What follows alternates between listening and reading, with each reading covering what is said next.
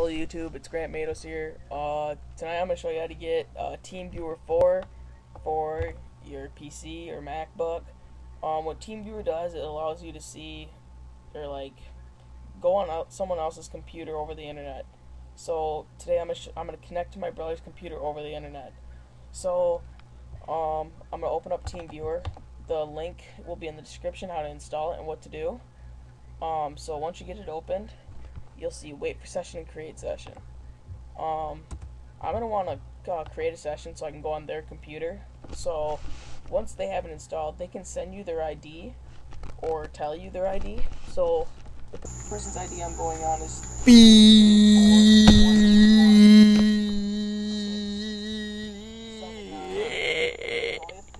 connect to partner. And you notice that's my password right here. But it changes every time, so don't think you're going to hack me, because you're not.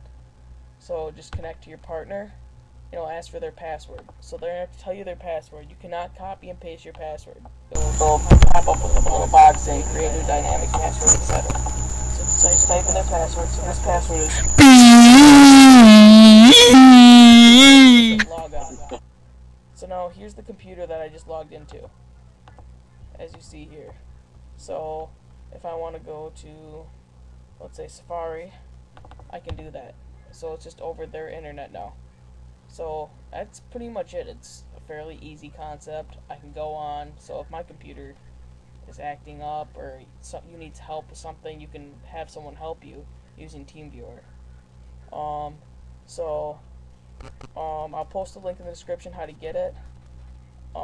So thank you for watching. Please subscribe.